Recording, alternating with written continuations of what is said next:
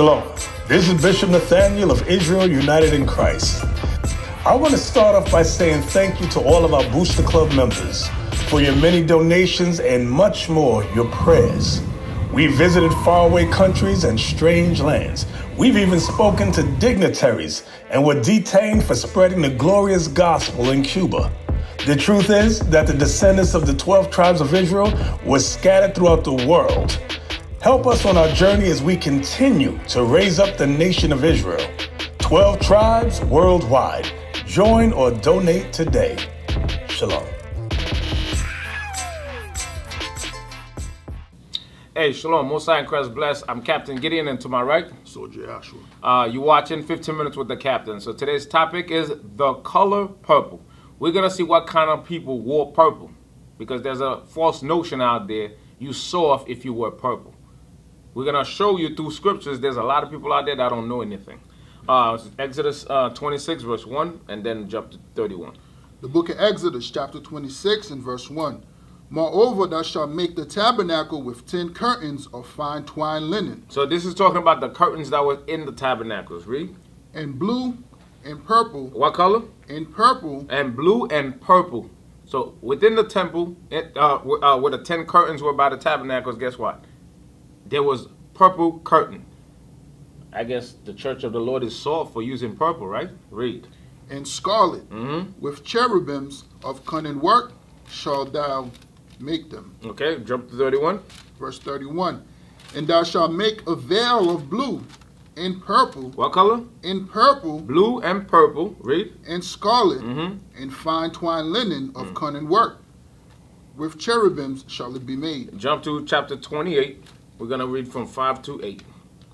Exodus 28, verse 5.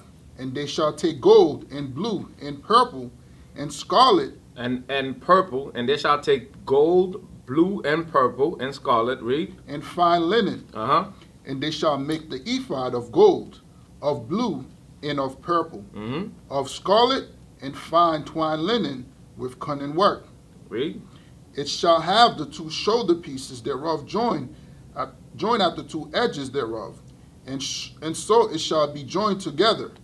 And the curious girdle of the ephod, which is upon it, shall be of the same, according to the work thereof, even of gold, of blue, and purple. Again, purple. We're talking about the priest's garment now.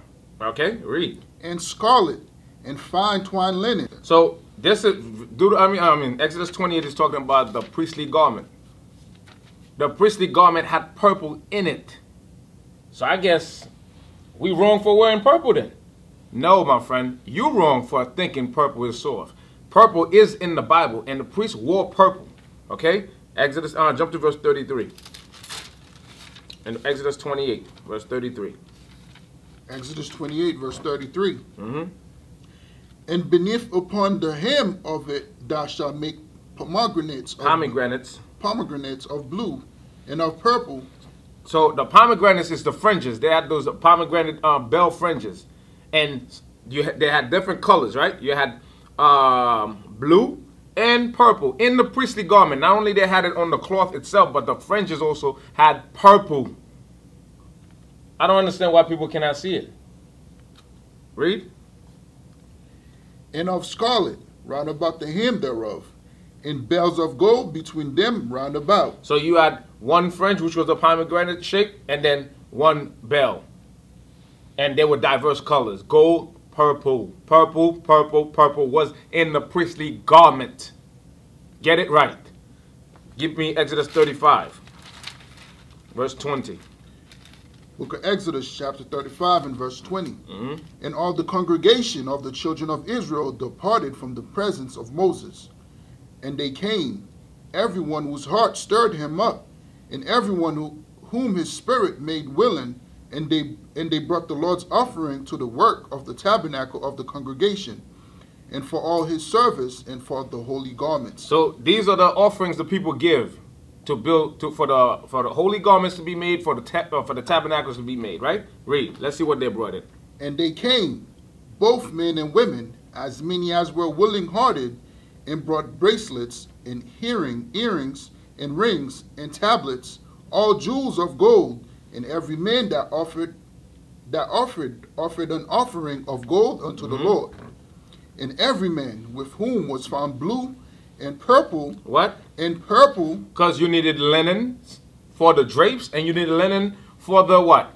The priestly garments.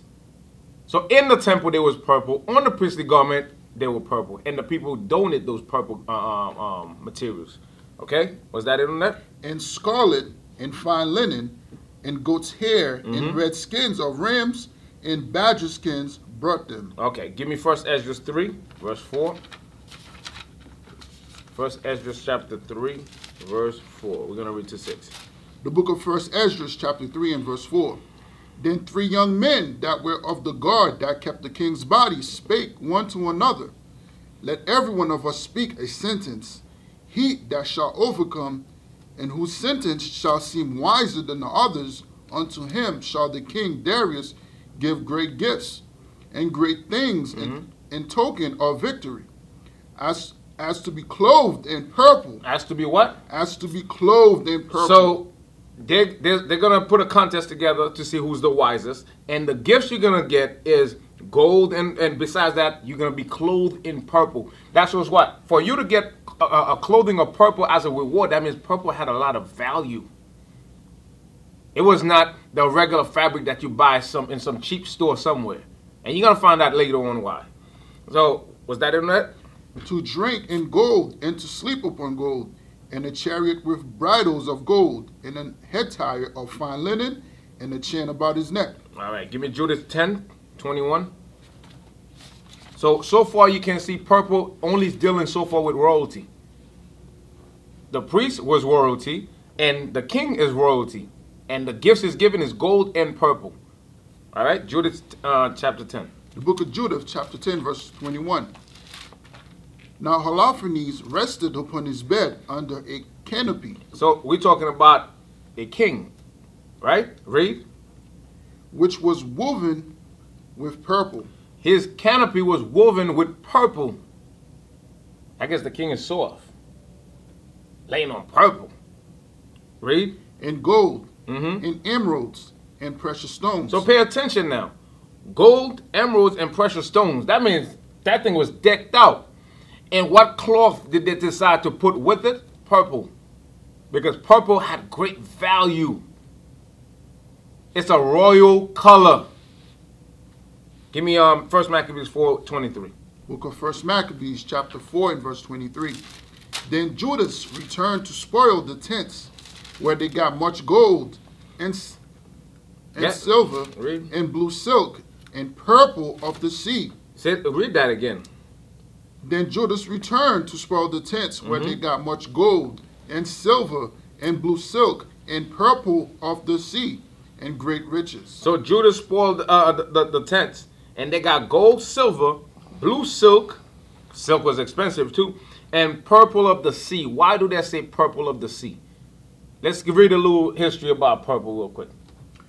In western Polynesia, residents of the islands made a purple dye similar to Tyrian purple from the sea urchin. From the sea urchin. You needed snails, certain seashells that lived in the ocean to make purple. And you required a lot of them.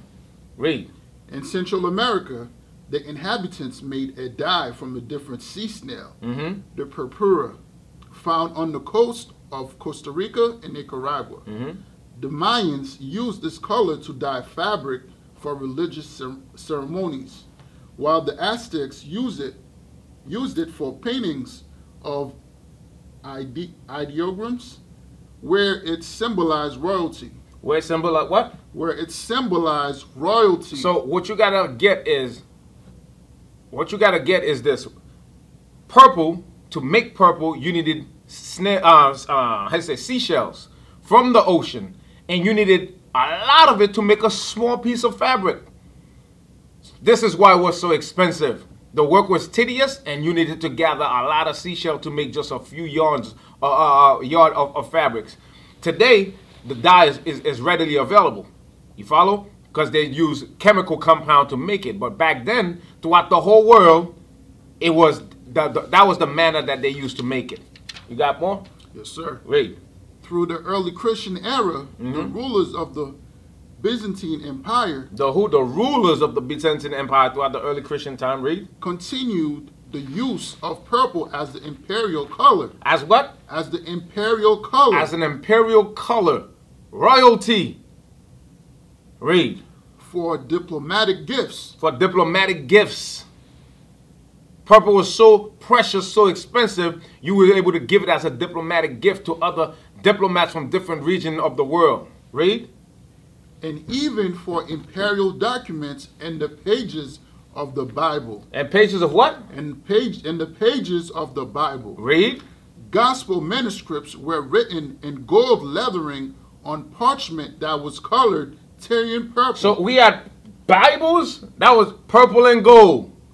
Purple and gold is lethal, my friend. It's royalty. We even had Bibles that was written on purple with gold writings. Let that sink in.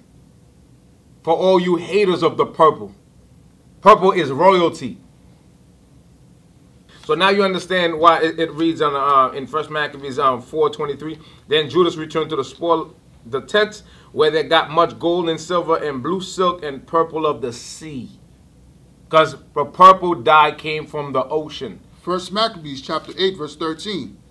Also that whom they would help to a kingdom, those reign, and whom again they displaced. Finally, that they were greatly exalted. Yet for all this none of them wore a crown.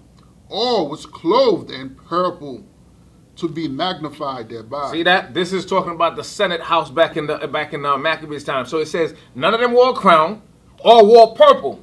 Why? Because they didn't want to be magnified. Because when you have a crown on your head and you actually have purple on your back, people magnify you. You follow? Purple is not a little vagabond, a little ruffian color running around wearing purple all day, every day. No, you have to be rich to afford it. It's a royal color. Give me 1 Maccabees 10 now, verse 20. Book of 1 Maccabees chapter 10 and verse 20. Wherefore, now this day we ordain thee to be the high priest of thy nation, and to be called the king's friend. And therefore he sent him a purple robe. You see that? When they make him a friend of the king and made him high priest, they sent him a purple robe. Because that distinguished you from the rest of the people. Everybody wants to see you with that robe. Oh, he's not a nobody. He's somebody because he's wearing purple. Was that it on that? And a crown of gold. 1 Maccabees chapter 14 verse 43. Beside this, that he should be obeyed of every man, and that all the writings in the country should be made in his name, and that he should be clothed in purple. You see what happened when you get exalted? Every time you get exalted, purple was the color that you read in the Bible. From the priests in Exodus all the way throughout the whole Bible. Purple has always been a royal color. Give me Sirach 40 and 4. Sirach 40 and 4. Let's see. The book of Sirach, chapter 40 and verse 4. From him that weareth purple. From what? From him that weareth purple. From him that weareth purple, pay attention. And a crown. And a crown. From him that weareth purple and a crown, to show you purple and crown goes hand in hand. Royalty. Read. Unto him that is clothed with a linen frock. Unto him that is clothed with a linen frock, that has the lowest gear on. So to show you there was a distinction between people that wore purple and people that wore regular clothes. Purple has always been, again, royalty. I'm going to drill this word in your head. Royalty. Not Mr. Softies, but royalty. Remember, kings kill people for a living. That's what they do. So ain't no softy. Royalty. All right, was that in there? Yeah. Yes. Give me Luke 16:19. The book of Luke, chapter 16 and verse 19. There was a certain rich man, which was clothed in purple. What was the rich man who clothed that? Which was clothed in purple. Rich people don't wear nothing cheap. They wear expensive clothes. Even when you see them with no labels on the clothes, they're expensive. That's what you got to understand. The Bible says, and there was a certain rich man clothed what? In purple. Finish that verse. And fine linen. Uh-huh. And fared sumptuously every day. So that man was rich. He was doing his thing. We're not going to go into the parable, but it just wanted to show you rich people wore purple. All right? Give me Mark 15:17. The book of Mark, chapter 15, verse 17. And they clothed him with purple. And they clothed who with purple? Christ. They took off his garment and put purple on him. Let's see for what reason. And plaited a crown of thorns and put it about his head. Now, why would they do that? Throughout the whole Bible, we read purple always go with a crown. But him, they put purple on him and a crown of thorn. Read. Verse 20. And when they had mocked him. You see why? They're mocking him. Because he's the king of the Jews. So to mock him, they put purple on him and a crown of thorn. Right? Verse 20 from the top.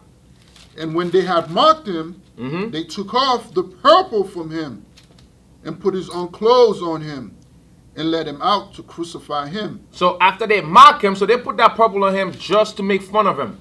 They say, hey, look at your king now. He's wearing purple. They finished clowning him, and then they put back his garment on, and then guess what? They led him to be sacrificed. So us, we were purple and gold. This is the reason why. Because we have a royalty state of mind. And Christ was mocked wearing purple and gold. Guess what? We're going to mock them wearing purple. So that's the story of the color purple. Read your Bible before you open your mouth and talk. With that, we say shalom. Shalom.